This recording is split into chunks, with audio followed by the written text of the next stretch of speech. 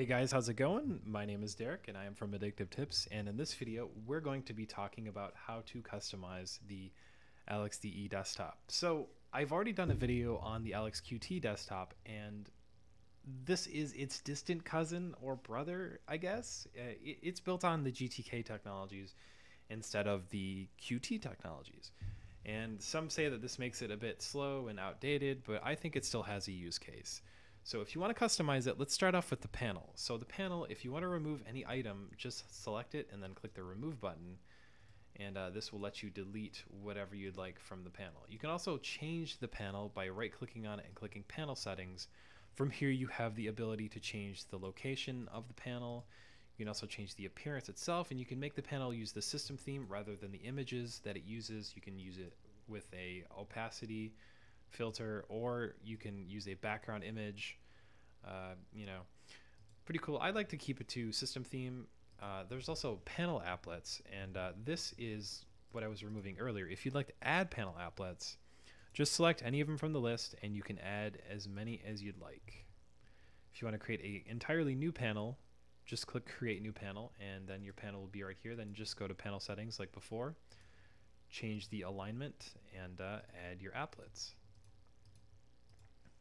But that's enough about panels. Let's talk about the window manager really quick.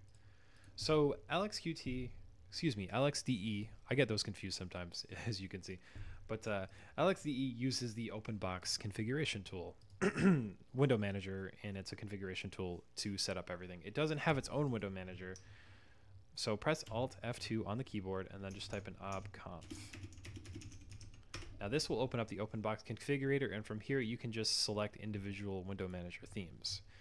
I would say generally go with one that matches the overall theme of your desktop. So if I'm going for a blue theme, I might select this one, and then I would go into appearance by typing LX appearance, and then I would say, what theme goes with this Bear 2 theme? And I would say, how about this one? I like this one. And then I click apply, and it will instantly change. Maybe I want to use Graybird. I can go here and I can change and make it look however I'd like. You can also change a lot of other settings in OpenBox that most users don't really mess around with, but the options are there, like the orientation for the dock, which is the panel, and other things to that effect. But in the regular customization settings for the window border, you can also change that here too, but it's generally better to use the obconf. Anyways, you can also change the icon theme if you'd like. If you don't like the default theme that it comes with, you can just go here and select any of the individual icons on the list, and it will instantly go through and select the new ones. I'm going to select a Ubuntu because I like that icon theme. And you can customize the font as always. It doesn't have as much font customization as usual, like on most other desktops, because it's so lightweight, but it lets you change the rendering options as well as hinting and anti-aliasing, and the pixel geometry. And for those of you who care about the GUI options, you can change those too. There's lots of different customization options. Once you've made your customizations, just click the apply button, and that's about it. Lastly, if you'd like to delete a panel, right click on it and then just click delete this panel.